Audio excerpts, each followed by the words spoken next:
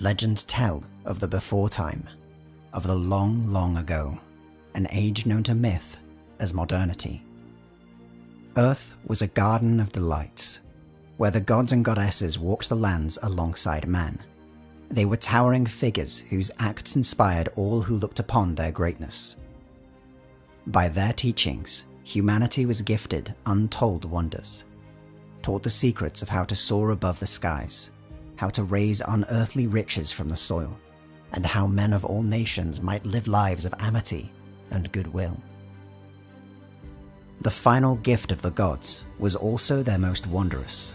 In a single day, America, goddess of liberty, China, god of industry, Rusvia, goddess of winter, and countless others unleashed the light of Valhalsium, the greatest realm in the high heavens, across every corner of the earth. For the briefest of moments, the gates of paradise were open to all with the courage to enter. Yet there were some who refused to go, the prideful, the ignorant, the cowardly, the heretics. In their dying moments on the mortal realm, the old gods cursed those who chose to remain behind. The world was transformed into an atomic wasteland, and the gates of Valhalsium were closed and barred. Amidst the burning cities of their forefathers, the surviving tribes of man warred against one another. Sacred kings and tyrants of science amassed hosts of followers, each constructing great works and launching vast campaigns in the hope of winning the attention of the old gods and the right to enter the afterlife. None succeeded.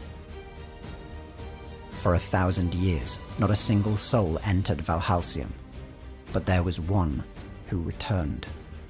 His chariot blazed across the skies, shining with such holy light that it is said a sliver of the afterlife was visible in its wake. Graced by divine purpose and strange technology, this single warrior slew the hated despot Chugoth, united the road warrior tribes of Artralaya, and through feats of strength and cunning, united all the kingdoms of the earth. In victory, Romulus Chuck, the man who fell, was crowned the first High Solar of the Holy Solar Empire. Through his guidance, mankind began to reclaim even the harshest wastelands, and the first solar legions sprang forth to seize the ancient cities of the world. Knowledge, long thought lost, ignited the dormant fires of industry, while Romulus Chuck himself bequeathed new scriptures and new salvations. In his final act, the High Solar echoed the fate of the old gods, returning from whence he had arrived, becoming the first in a millennium to enter the halls of Valhalsium. Through his death has come a new truth. It is now known that the way to paradise cannot be found on Earth, but instead lies in the heart of every star. The time to leave the hell man created has finally arrived. The solar legions, once divided, now stand ready, awaiting the coronation of the next High Solar. By their command, fleets and armies will set out for the holy lights of distant stars, priming them for the arrival of the worthy, and bathing any who resist in the cleansing power of atomic flame.